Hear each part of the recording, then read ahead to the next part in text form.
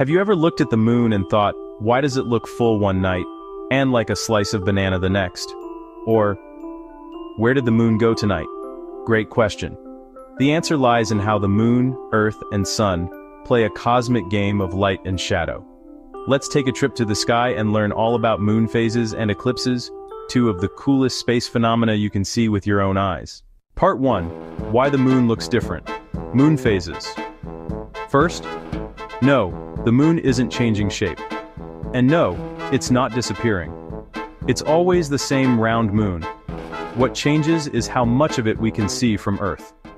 That's called a moon phase. But why does it happen? Because the sun shines on half of the moon, and as the moon orbits Earth, we see different parts of that lit up side, kind of like spinning a flashlight around a basketball in a dark room. Let's go through the 8 main moon phases. The 8 moon phases. New moon. The moon is between Earth and the sun. We see nothing. Waxing crescent. A little sliver appears on the right. First quarter. Half the moon is lit on the right side. Waxing gibbous. Almost full. Full moon. The entire face is lit up. Waning gibbous. Starting to shrink. Last quarter. Half again. Left side lit. Waning crescent. Just a tiny curve left.